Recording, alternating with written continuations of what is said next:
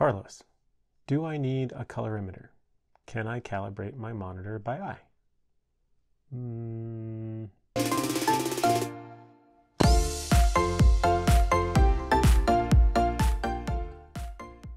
Yes. Wait, I wasn't done.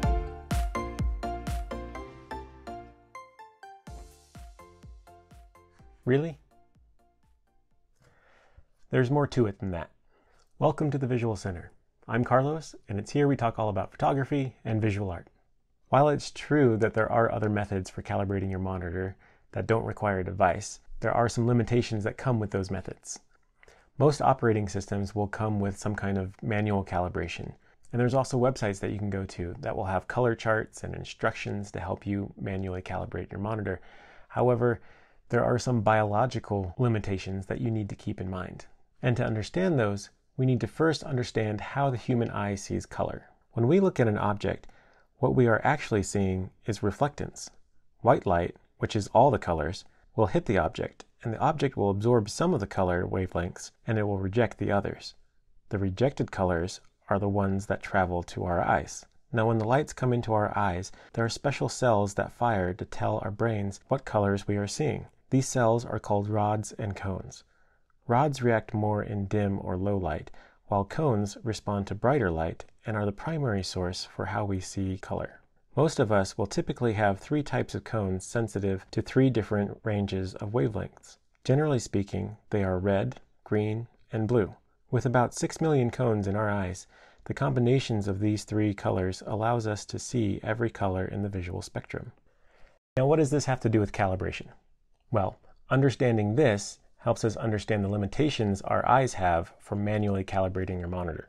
First off, studies have shown that 8% of men and 1% of women have some form of color deficiency. This can affect your calibration. If you want to find out you have a color deficiency, try taking X-Rite's online color challenge. It'll give you some swatches of color to move around, and at the end it'll give you a score and let you know if you're deficient in any particular color. I'll put this link to it in the description below, and I'd love to hear what score you get. Post that in the comments. There are a number of factors that can affect the way we see color. Studies have shown that sleep and mood can also affect our color perception. But one of the biggest factors is something called color fatigue. We know that when light enters our eyes, the photoreceptors known as cones will tell our brains what colors we are seeing. Color fatigue is when our eyes are bombarded with a particularly bright color for an extended period of time. When this happens, the cones that are sensitive to that wavelength of light can go into fatigue and temporarily shut down. Let me show you an example. Take the next 30 seconds and stare at this shape. You can blink if you need to, but try not to look away.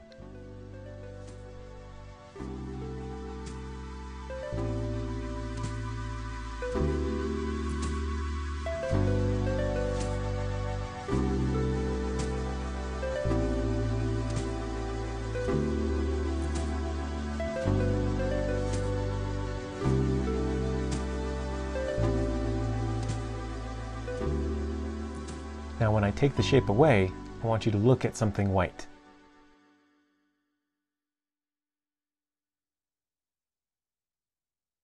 For most of you, you would have seen a faint cyan version of the shape. What happened was I bombarded your eyes with red light in the shape of that triangle, and the cones in your eyes that are associated with red light went into fatigue and shut down temporarily.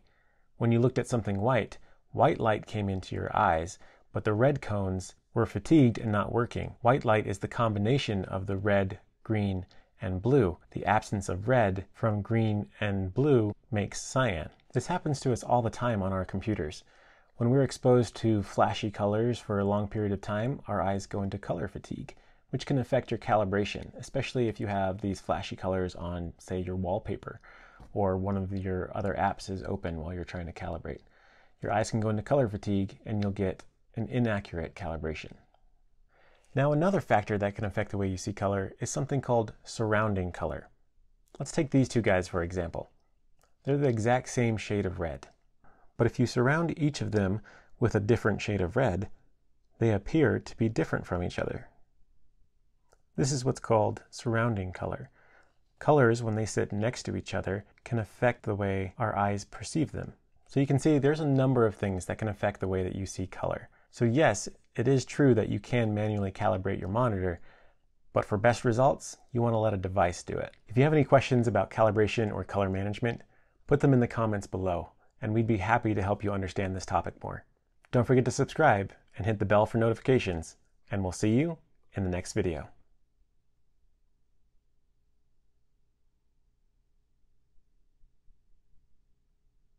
Are you gonna? Yes, you can end it now.